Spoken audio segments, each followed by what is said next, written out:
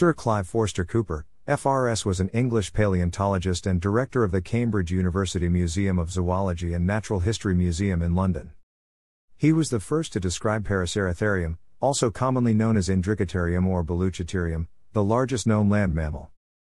He was born on April 3, 1880 in Hampstead, London, the second child and only son of John Forster Cooper and his wife Mary Emily Miley. His maternal grandfather, Miles Miley, was an amateur botanist and naturalist, and encouraged Clive Forster Cooper in his interest in natural history.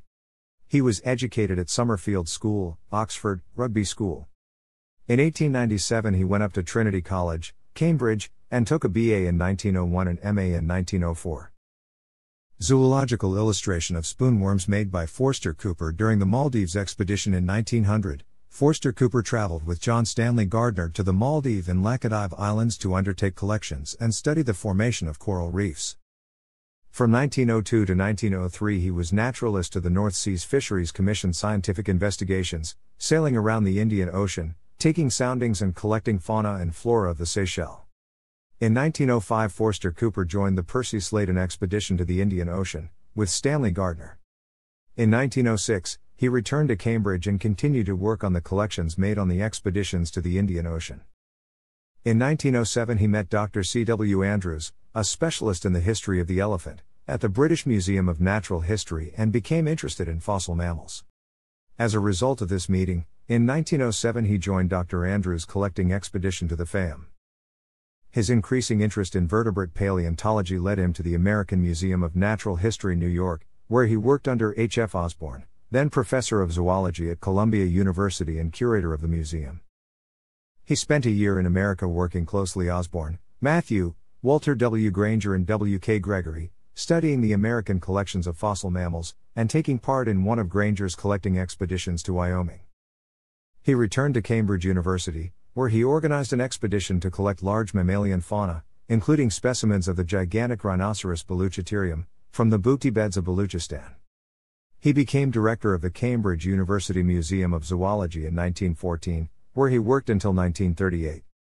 During the First World War, he worked on human-animal parasites at the School of Tropical Medicine in the University of Liverpool, which examined the action of quinine on malaria. On his return to Cambridge University after the war, he held a variety of posts in the zoological laboratory, including lecturer and reader in vertebrate, and was a Fellow of Trinity Hall. The museum archives hold 5 books of Forster Cooper's lecture notes. Forster Cooper was appointed director of the Natural History Museum in London 1938.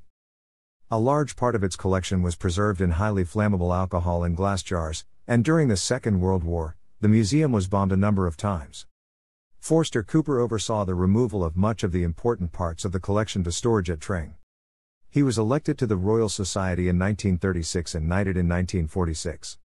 He was also a foreign member of the New York Academy of Sciences and of the American Museum of Natural History. He died on August 23, 1947. On July 25, 1912 at Holy Trinity Church, Chelsea Borough, London County, Forster Cooper married Rosalie, eldest daughter of R. Tunstall Smith, of Baltimore, Maryland, USA, by his first wife Emily Rosalie Lee Andrews. They had 2 sons and 1 daughter. His daughter served as a bomb spotter in London during World War II and later married an American GI and moved to the United States. He was knighted in 1946 and died on August 23, 1947. Lady Forster Cooper died in St. Marylebone in 1965. Thanks for watching.